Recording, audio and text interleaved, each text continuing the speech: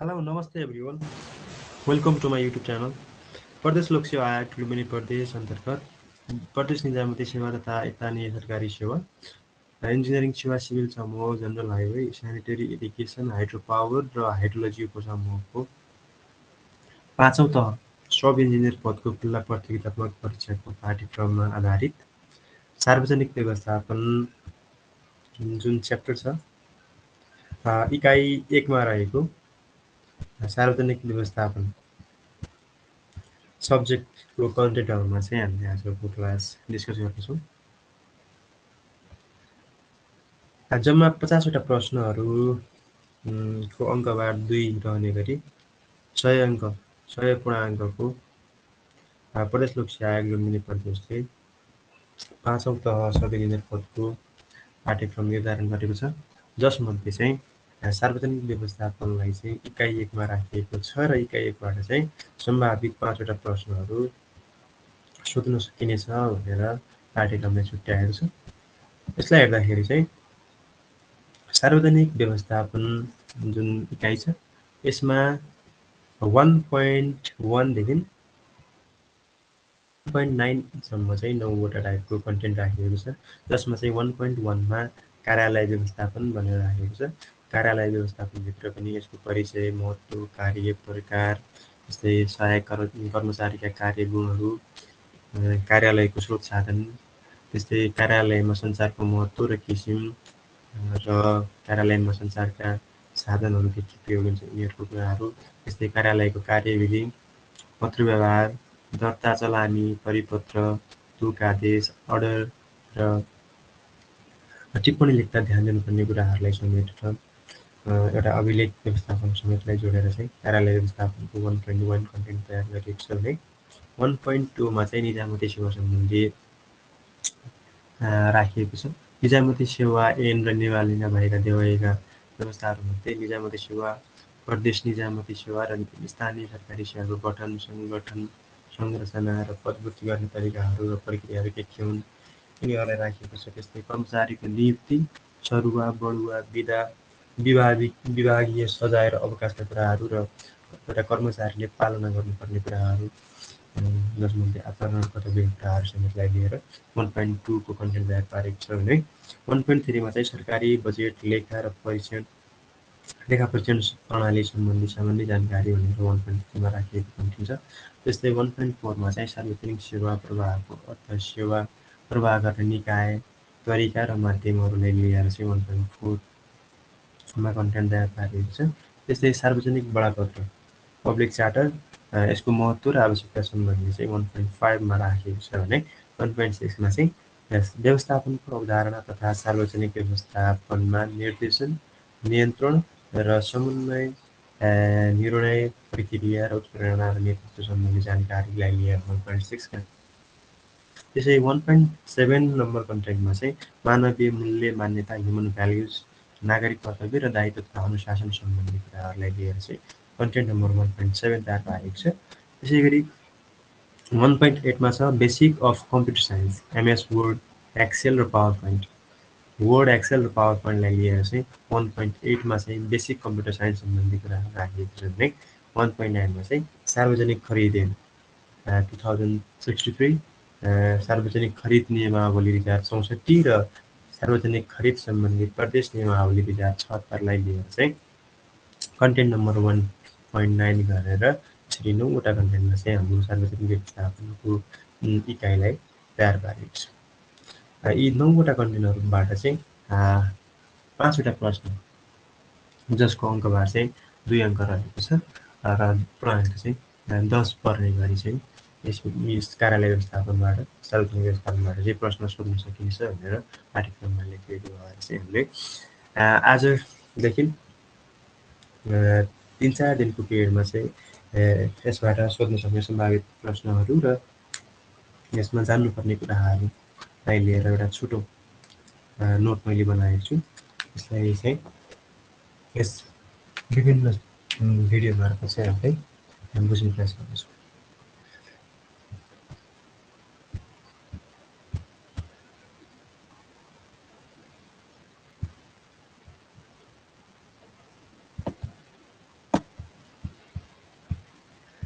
अब चाहिँ हामीहरू पाठ्यक्रमको रूपरेखा अन्तर्गत सार्वजनिक व्यवस्थापनमा छिर्छौँ।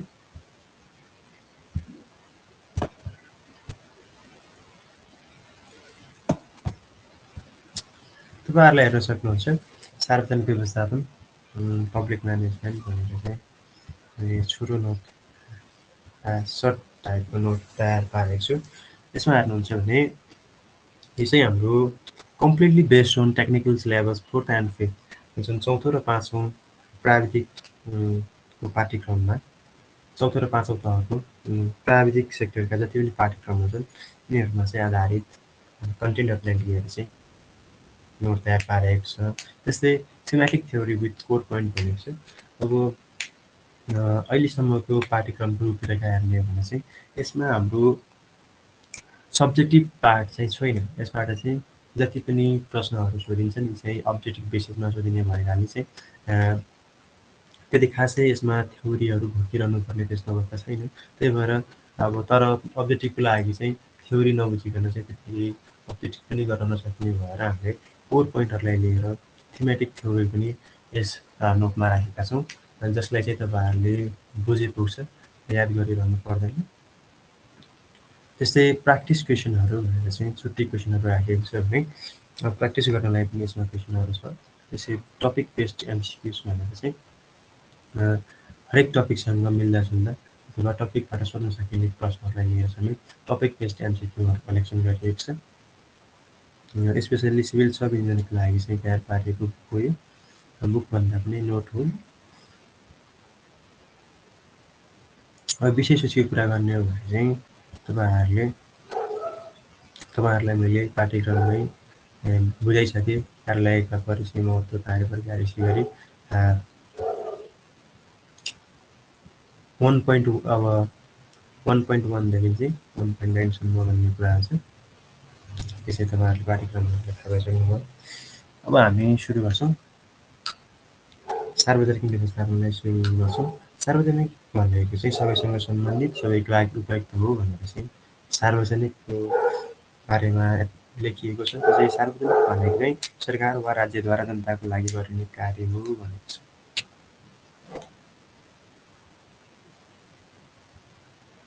सार्वजनिकको बारेमा बुझिसकेपछि म्यानेजमेन्ट हेरौँ। सङ्गठनात्मक लक्ष्य प्राप्तिका लागि साधन र जनशक्ति परिचालन गरी सङ्गठनका गतिविधिहरूको योजना बनाउने, सङ्गठित गर्ने, कर्मचारी समायोजन गर्ने, निर्देशन दिने र नियन्त्रण गर्ने प्रक्रियालाई व्यवस्थापन भनिन्छ भनेर चाहिँ व्यवस्थापनको बारेमा लेखिएको छ। अब सार्वजनिक र व्यवस्थापनलाई छुट्टा छुट्टै रूपमा बुझिसकेपछि एउटैमा जुन सार्वजनिक व्यवस्थापन के रहेछ भन्ने कुरा बारेमा बुझौँ। सार्वजनिक व्यवस्थापन सार्वजनिक प्रशासनको एउटा शाखा हो जसले सार्वजनिक संस्थाको व्यवस्थापकीय गतिविधिहरू सञ्चालन गर्ने कार्य गर्दछ। सार्वजनिक व्यवस्थापन भन्नाले सार्वजनिक सङ्गठनात्मक उद्देश्यतर्फ मानवीय अन्तर्क्रियालाई मार्गदर्शन गर्ने औपचारिक र अनौपचारिक प्रक्रियालाई बुझिन्छ भनेर चाहिँ सार्वजनिक व्यवस्थापनको छोटो मिठो परिभाषा यहाँ लेखिएको छ। यसभित्र चाहिँ बुझ्नुपर्ने अर्को कुरा छ एडमिनिस्ट्रेसन, जसलाई चाहिँ हामी प्रशासन भनेर बुझ्छौँ। प्रशासनलाई कर्तव्य, जिम्मेवारी वा नियमहरू व्यवस्थापन गर्ने कार्यको रूपमा परिभाषित गरिएको छ भने चाहिँ प्रशासनको कार्य वा प्रक्रिया विशेष गरी सरकारी वा ठुलो संस्थाको व्यवस्थापनसँग सम्बन्धित हुन्छ भनेर चाहिँ अघिको कुरामा लेखिएको छ। त्यसै गरी प्रशासन शब्द सार्वजनिक सेवा र व्यवस्थापन शब्द निजी क्षेत्रमा प्रचलित थियो। कुनै समयमा चाहिँ प्रशासन भन्ने शब्द चाहिँ सार्वजनिक सेवा र व्यवस्थापन भन्ने शब्द चाहिँ निजी क्षेत्रमा बढी उपयोग थियो भन्ने कुरा यसमा लेखिएको छ। प्रशासनको तुलनात्मक अध्ययनपछि यसमा व्यापक सुधारको खाँचो देखियो। पछि चाहिँ कम्पेरेटिभ स्टडी गर्दै जाँदाखेरि चाहिँ प्रशासनमा चाहिँ व्यापक सुधार गर्नुपर्ने कुराहरू चाहिँ महसुस भयो। त्यसपछि चाहिँ यही खाँचो पुरा गर्न प्रशासनमा निजी क्षेत्रका राम्रा गुणहरू अङ्गीकार गरी यसलाई सार्वजनिक व्यवस्थापन भन्न सुरु गरियो भनेको छ। अब प्रशासनमा चाहिँ भएका कमी कमजोरीहरूलाई चाहिँ व्यवस्थापन गर्नका लागि चाहिँ निजी क्षेत्रमा रहेका राम्रा गुणहरूलाई चाहिँ अङ्गीकार गरेर एडप्ट गरेर चाहिँ कार्यहरू चाहिँ अघि बढ्यो। अर्थात् परम्परागत र एकसूत्रीय प्रशासन व्यवस्थामा निजी क्षेत्रका राम्रा गुण अङ्गीकार गरिएपछि यो सार्वजनिक व्यवस्थापनका नामबाट प्रकाशित भयो भन्ने कुराहरू चाहिँ यसमा लेखिएको छ। यही परिवर्तनस्वरूप सार्वजनिक क्षेत्रमा निजीकरण, सेवा करार, कार्य सम्पादन सम्झौता, गुणस्तर परीक्षण, व्यवस्थापन परीक्षण, सेवाग्राहीका गुनासा सुनवाई जस्ता विषयमा चाहिँ प्रवेश भयो।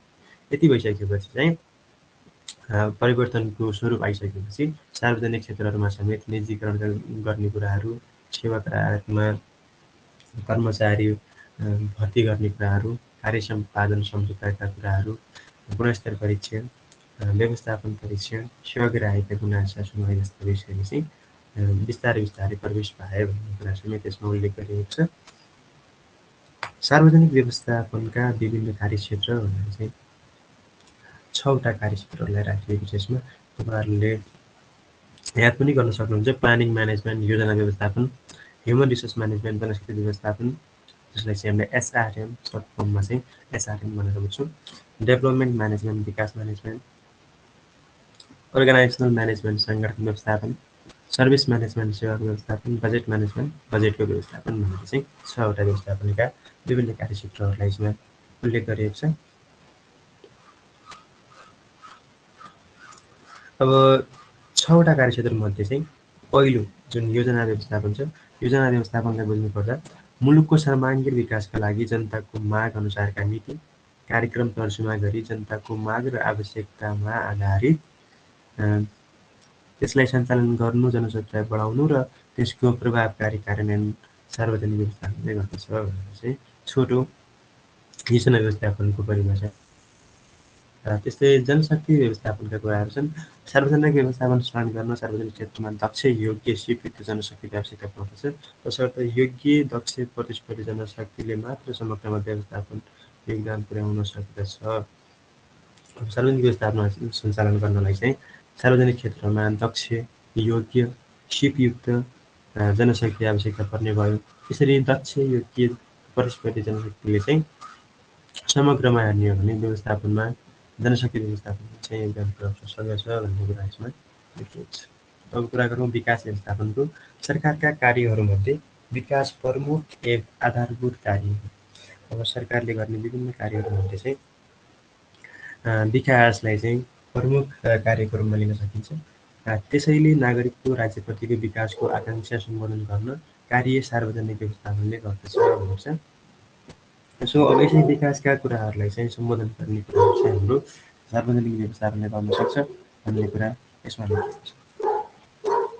विकासको पहिचान, सञ्चालन, उपभोग र रेखदेखको कार्यमा समेत सार्वजनिक व्यवस्थापनको प्रत्यक्ष सहभागी रहनुपर्दछ भन्ने कुरा यो पोइन्टले भन्न खोजेको कुरा हो। त्यसै सङ्गठन व्यवस्थापन अर्को पोइन्ट छ। सार्वजनिक व्यवस्थापनलाई प्रभावकारी बनाउन सङ्गठनको ठुलो भूमिका रहन्छ। सार्वजनिक व्यवस्थापनलाई प्रभावकारी बनाउन चाहिँ सङ्गठनको ठुलो भूमिका रहन्छ। सार्वजनिक व्यवस्थापनको सिद्धान्तले छरितो, विकेन्द्रीकृत, आधुनिक प्रविधियुक्त सङ्गठनले मात्र अपेक्षित परिणाम दिन्छ भन्ने उद्देश्यका साथ उपयुक्त सङ्गठन संरचनामा जोड दिएको हो भन्ने कुरा सङ्गठन व्यवस्थापनमा लेखिएको छ। त्यस्तै सेवाको व्यवस्थापन अर्को पोइन्ट छ। राज्यको उत्पत्ति नै नागरिकको सेवाका लागि भएको हो। यस्ता सेवा सुविधा मितव्ययी भन्नाले चाहिँ चाहिएको समयमा मात्रै खर्च गर्न, फजुल खर्च नगर्ने भनेर बुझिन्छ। छिटो, छरितो एवं प्रभावकारी हुनुपर्दछ। निजी क्षेत्र समेतका राम्रा गुणहरू अवलम्बन गरी सेवाग्राहीलाई सेवाका लागि सँगसँगै लानुपर्दछ भन्ने कुरा सेवा व्यवस्थापनको प्रिन्सिपल हो। नयाँ सार्वजनिक व्यवस्थापनले सेवाको प्रभावकारिता र सेवाग्राहीको सन्तुष्टिमा जोड दिन्छ। अब जुन हामीले अहिले अङ्गीकार गरेको नयाँ किसिमको सार्वजनिक व्यवस्थापन छ, यसले चाहिँ सेवाको प्रभावकारिता र सेवाग्राहीको सन्तुष्टिमा चाहिँ विशेष जोड दिने गरेको हामी पाउँछौँ। बजेट व्यवस्थापन भनेर चाहिँ अर्को पोइन्ट छ। बजेटको सुनिश्चितता बिना सेवा प्रवाह वा विकास निर्माण कुनै पनि प्रक्रियाबाट अगाडि बढ्न सक्दैन। सार्वजनिक व्यवस्थापनले बजेटको समेत व्यवस्था मिलाउनु पर्दछ। स्रोतको पहिचान, प्राप्ति, उपयोग, लेखाङ्कन र लेखापरीक्षणसम्मका कार्यहरू चाहिँ बजेट वा वित्त व्यवस्थापन अन्तर्गत पर्दछ। बजेट व्यवस्थापनलाई चाहिँ अर्को रूपमा वित्त व्यवस्थापन बुझ्न सक्छ। अब जुन अघि हामीले टपिक बेस्ड एमसिक्यू कुरा गरेका थियौँ, अब यो हामीले अहिलेसम्म पढेका कुराहरू चाहिँ आधारित केही एमसिक्यूहरू चाहिँ यसमा दिएको छ। यसो हेरौँ।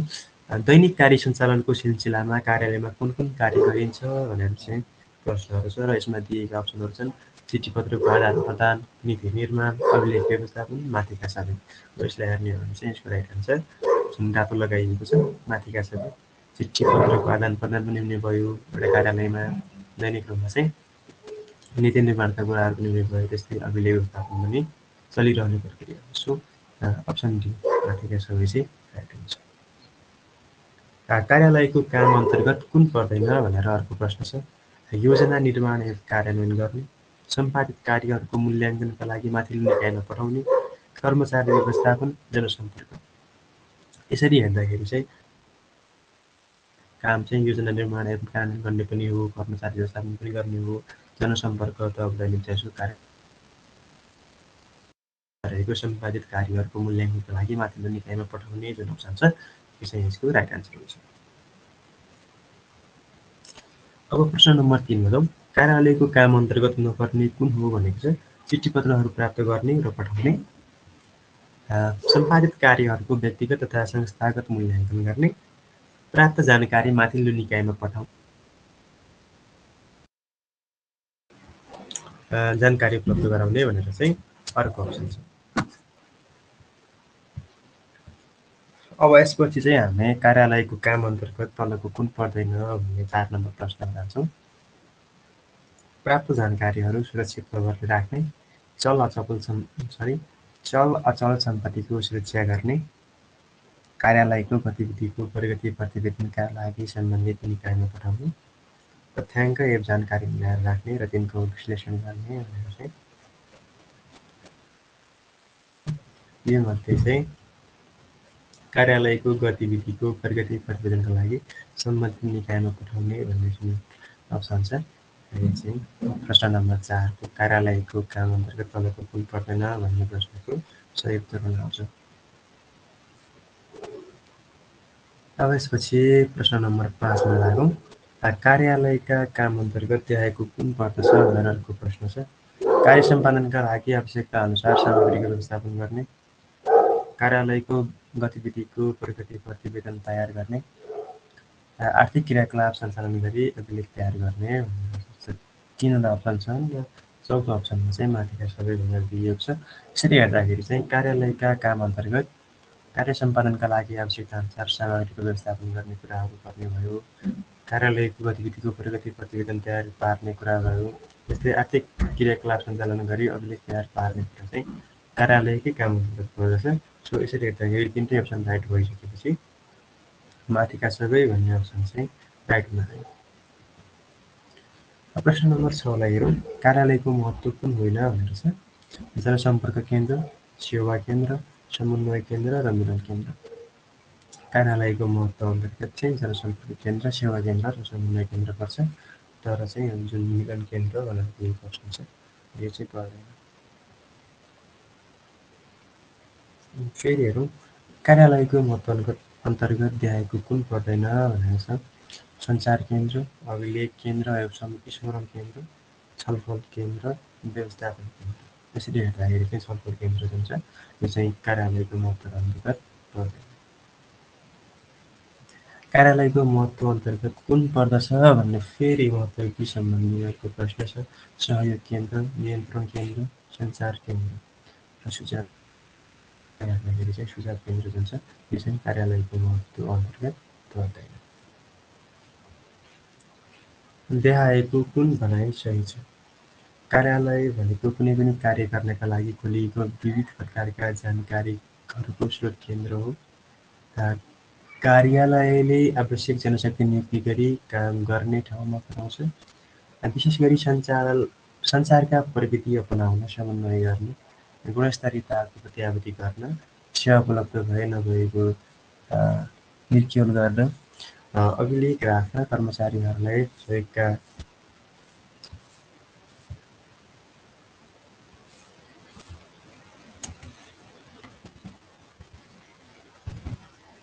सहयोग गर्नका लागि कार्यालयको महत्त्व रहेको छ चाहिँ दिएको छ।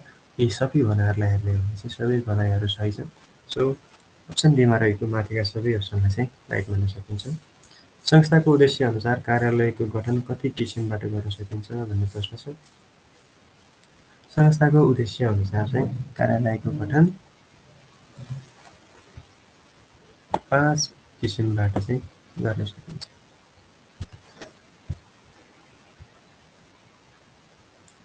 देखाएको कुन स्थायी कार्यालय अन्तर्गत पर्दैन भनेको छ।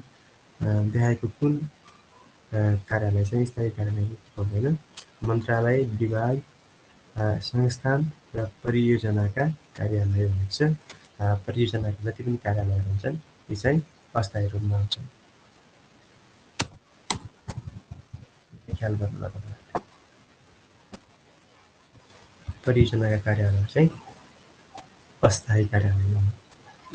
देखाएको कुन भनाइ बेठिक छ भनेको छ। कर्तव्य, नाफा र सेवाका हिसाबले कार्यालय 5 प्रकारका हुन्। निरन्तर कार्य सञ्चालन गर्न स्थायी रूपमा रहेका कार्यालयलाई स्थायी कार्यालय भनिन्छ। निश्चित अवधिका लागि अस्थायी रूपमा खोलिएको कार्यालय अस्थायी कार्यालय हुन्। विभिन्न योजना र परियोजनाका कार्यालय निर्माण परियोजनाका लागि खुलेका कार्यालय अस्थायी कार्यालय हुन् भनेको छ। यसरी हेर्ने हो भने चाहिँ कर्तव्य, नाफा र सेवाका हिसाबले कार्यालय 3 प्रकारका हुन्छन्। तर चाहिँ यसमा 5 प्रकारका कार्यालय भएको हुनाले अप्सन एमा रहेको कर्तव्य, नाफा र सेवाका हिसाबले कार्यालय 5 प्रकारका हुन्छन् भन्ने भनाइ चाहिँ बेठिक छ। कर्तव्य, नाफा र सेवाका हिसाबले कार्यालयलाई कति भागमा विभाजन गर्न सकिन्छ भन्ने प्रश्न छ। यसलाई हेर्नुहुन्छ भने योभन्दा अगाडिको प्रश्न समेत हामीले हेरिसक्यौँ। कर्तव्य, नाफा र सेवाको हिसाबले कार्यालयलाई 3 भागमा विभाजन गर्न सकिन्छ।